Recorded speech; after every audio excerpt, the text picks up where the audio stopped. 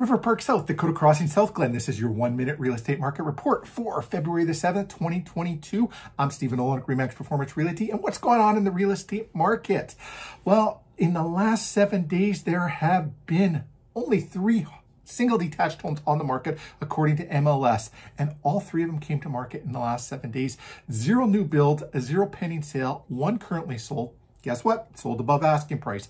Ridiculous low number of homes, single detached homes to be on the market. Only 3 for an area the size of River Park South, Dakota Crossing, and South Glen. That's a huge area. And just, I said last year inventory levels were ridiculously low. It's even lower now. We need your inventory. If you're thinking about selling, we've got great strategies in place, especially if you've got a rental property. Best time to exit the market. Or if you're thinking of retiring, going to an apartment, seniors living center, something like that. Any real estate related questions, just reach out to us. Love to talk to you.